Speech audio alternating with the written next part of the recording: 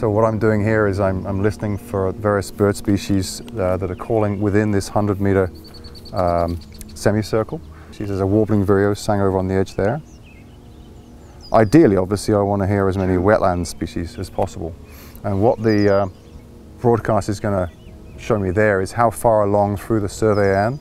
There's a 5-minute period where there's no broadcast of sound, and there's a 5-minute of broadcasting specific focal species. So we'll hear a Virginia rail, a Sora rail, least bitten, etc. And the idea is that then we'll get a response if the birds are there. And then we'll get 5 minutes of kind of dead time after that where I'm listening in for whatever else there is.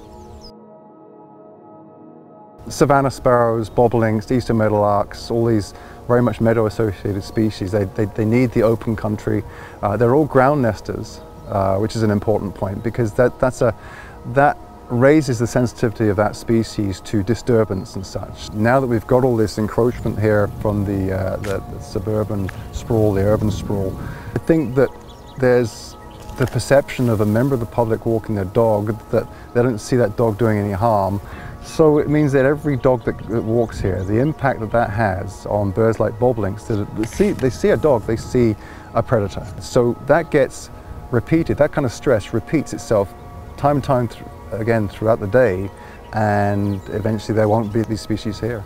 There are other things that come from urban sprawl. People's cats. Cats are going to roam right way through this meadow here, looking for young birds and whatever else they can find, small mammals. So obviously that's a big impact. But without proper management, meadows and the species that depend on meadows are always going to be at risk.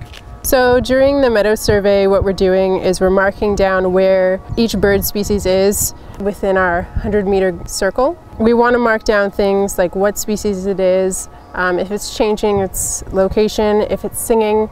So I heard a bobolink behind us, so I'm going to write BO, BO, which is its code, and it was singing, so a singing male would be a circle.